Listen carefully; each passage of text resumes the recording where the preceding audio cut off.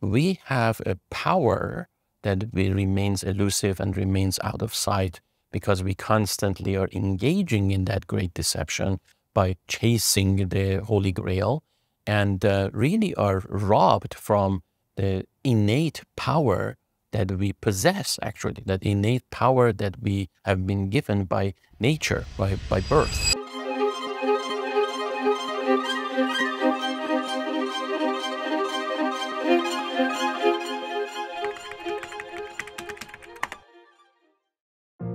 The history really starts and is based on the teachings of two very prominent people.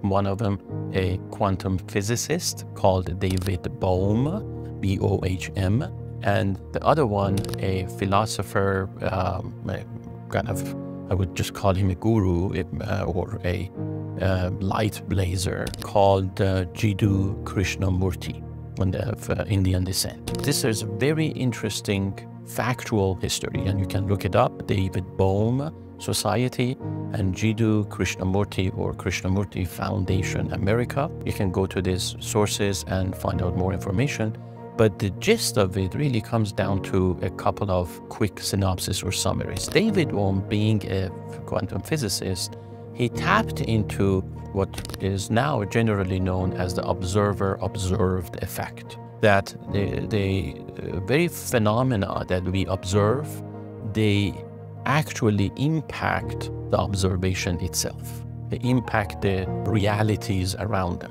Well, when we discuss the observer and the observed being separate, see, with a space between them, that's in the image, right? Now that would imply that there would be time to act on the, see, it would take some time to cross the space, and there would be enough independence of the observer so that he could think about it a little while and then do something, right? Do you see? Having that space and time. But if that is just simply an image, and in fact it's all one thought process, the whatever you call the observer has already been affected by the thing he wants to observe. Namely, if he wants to observe anger, he's already been affected by anger in a distorted way, right?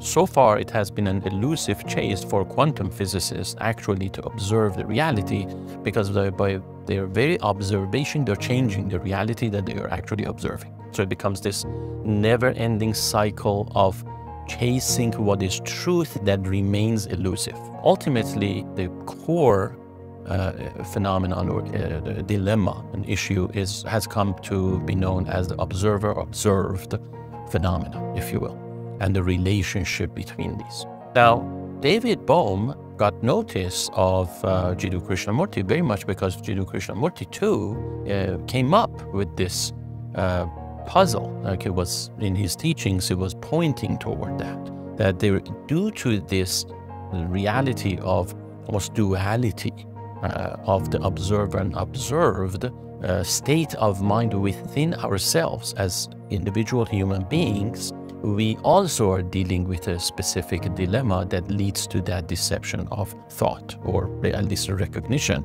of the power of the deception of thought. So this is how they met each other back in the 1950s, and they started working together and basically gave lectures together and so forth. However, ultimately, the importance of Krishnamurti's teaching and recognition of this difference between observer-observed boils down to the fact that as we are capable of observing ourselves and create this almost illusion of two different states of being, we tend to disconnect internally. We tend to think there are actually two different beings, whereas that is a fallacy. There are no two different beings in us. We are one and the same. Now, in modern psychology, we call that metacognition, the ability to kind of think about what we are thinking, observe what we are noticing about ourselves, have that self-reflection and self-examination. However, there is a deeper truth to what Krishnamurti was bringing up in regards to, well, that is fine, that's nice, that's good. However, it comes with certain damages, it comes with certain cons, with certain disadvantages that we are not paying attention to. When we internally are very much subconsciously disconnected between these two aspects of ourselves, we tend to lean towards possibly make certain decisions, take certain actions, or simply remain preoccupied with certain ways of experiencing the world that tend to lead to certain disadvantages and damages in our life, such as, let's say, the preoccupation with the past. When we allow our thoughts that are coming up in us, in that space between the observant and observed, founded on the phenomenon of disconnection, to hijack us from the moment into the past, we become preoccupied with what has been happening in the past, specifically what has been lost in the past. We become preoccupied with regret, with depression, with sadness, with kind of a reflection of all the opportunities that we're kind of lost. And contrary to it, also when we become kind of preoccupied with certain fears about what hasn't come, with probabilities that have not occurred, then we also get hijacked away from the moment into these unnecessary anxieties, worries, etc., that just are future-oriented and oriented toward prevention of the worst from happening. Now, as a result, we have a lot of pathologies that are associated with that, major depression being one of them, as well as paranoia. Now, that comes from that state of being disconnected from our own sense of self, from being in the moment. Krishnamurti goes even further, same thing with Bohm. They have suggested that a lot of our societal problems and chaos and disorders are also associated with that, because when we are actually internally disconnected and dissociated from our own self, there's no wonder that we are also disconnected from everybody else, from people around us, and allow again our thoughts to hijack our connectedness to our humankind, to other people, and simply we are able to categorize, pigeonhole different groups of people into different segments, sections of the society, and then become quite oblivious, distant, and convince ourselves that it has nothing to do with us. Convince ourselves that we just need to act as individuals rather than as collective organisms, entities who exist in this world and are always connected to one another. That remains another story, another philosophy to discuss whether or not that is the case. I leave it up to you. But Krishnamurti and Bohm were very much suggesting that if we can collect our beings, if we can collect our powers, if we can collect our connectedness, we can fight against that type of a disconnection in society that leads to discrimination, leads to wars, to atrocities, and so forth. However, what I want to do in this videos and in this series is to get everybody's attention to the fact that we have a power that remains elusive and remains out of sight because we constantly are engaging in that great deception by chasing the Holy Grail, and really are robbed from the innate power that we possess, actually, that innate power that we have been given by nature, by birth, by simply existing in this world, and constantly being distracted from that power. I want everyone to be able to regain that power.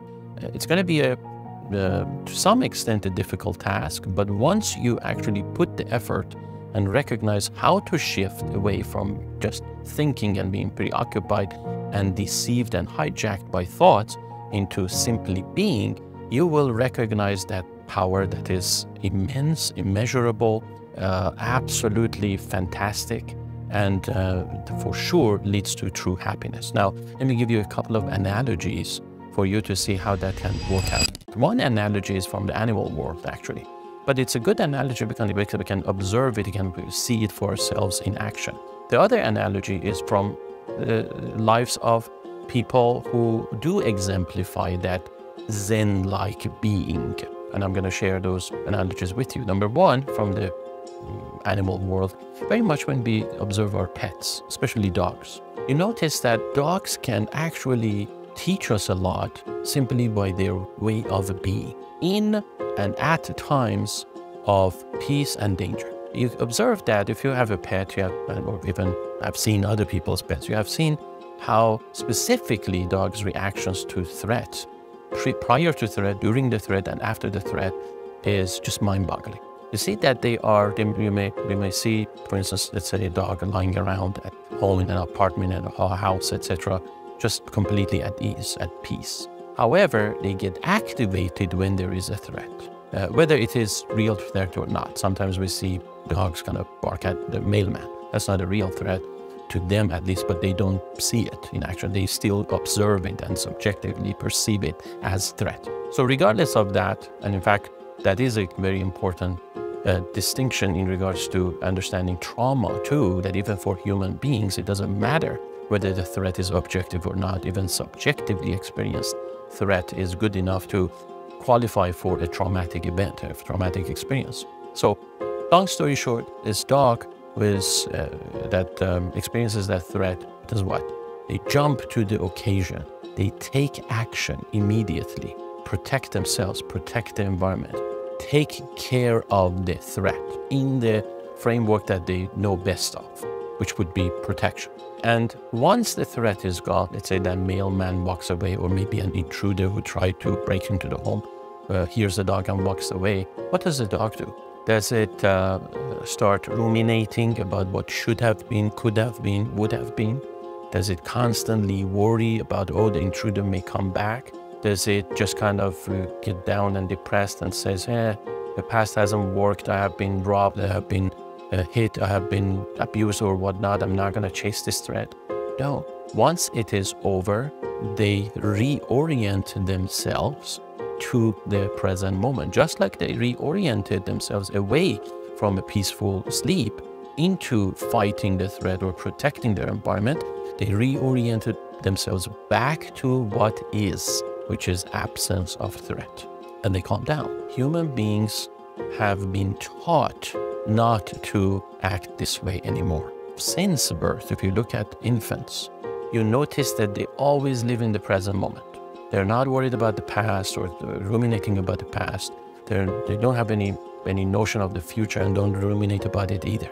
And what we do generally, we start to actually infuse these types of threats, concerns into their thinking by teaching them how to think about the past and think about the future. Again, that is why I call it that we have been kind of robbed from this ability and opportunity. We actually innately, all of us are capable of reorientation to the present because we have been born with it. However, we have been reprogrammed to kind of let go and remain, kind of buy in to the false necessity of constantly being stuck in the past or chasing the future.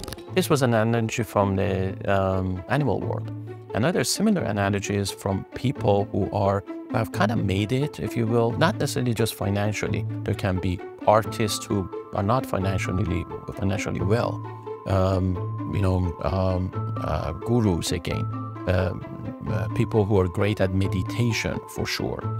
Maybe even poets, philosophers, writers, dancers, and many times you see the common denominator here is art, because it has a very, very special place and power in helping people to actually reorient themselves to the present moment. Any of those artists, they will have to switch to a different way of existing, which is being in the moment in order to perform their artistic creativity.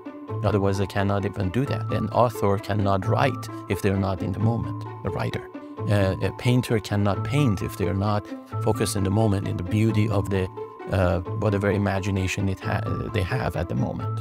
A poet cannot write a poem without being in the moment. And a dancer cannot perform very well with their whole body if they're not in the moment. That's the common denominator.